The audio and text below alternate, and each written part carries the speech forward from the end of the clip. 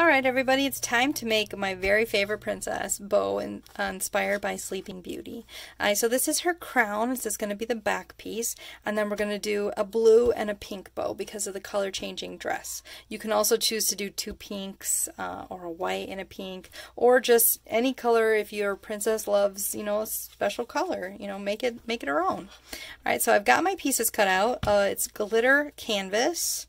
And it takes some trial and error to cut, so do a test cut and play around. Add more pressure, try the deep cut blade, the knife blade if you've got the maker.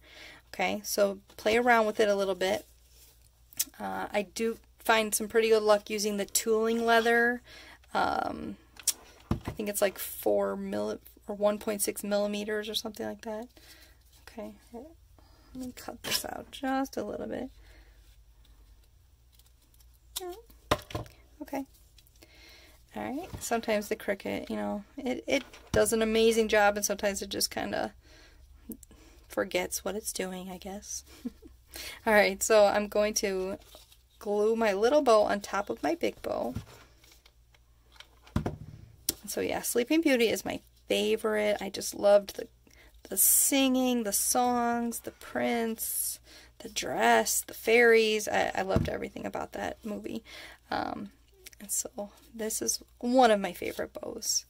Okay, so I've actually got a contrasting centerpiece, so I think sometimes that's fun to do. A lot of times I'll do the same color as the bow on top, but I think contrast is fun every now and then. Alright, so I'm going to glue that onto the back.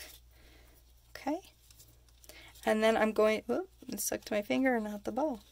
Alright, and so then I'm going to layer that onto my bow piece. Now what's important, you don't want to use anything really flimsy because this is kind of standing upright, and so you want to make sure that it will keep its shape. So I'm going to kind of glue that in the center. You can choose to glue it down further if you would like. I kind of like it up a little bit higher. So put some glue right there in the center. Alright, and then push that down, hold it there for a couple seconds so that it'll stay. Alright, and then you're going to want to go over it and make sure you cut off any like little strings or glue pieces just to make it look nice and clean and neat. Alright, and then add on your alligator clip to the back. Alright, if you would like to use these on upright, then you're going to glue it along the edge. Alright, so there's a nice flat side here, and you glue this directly on here if you want it to stand upright.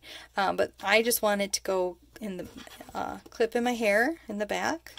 Or maybe I'll share it with my daughter. We'll see. Alright, and then I'm going to clip that on there.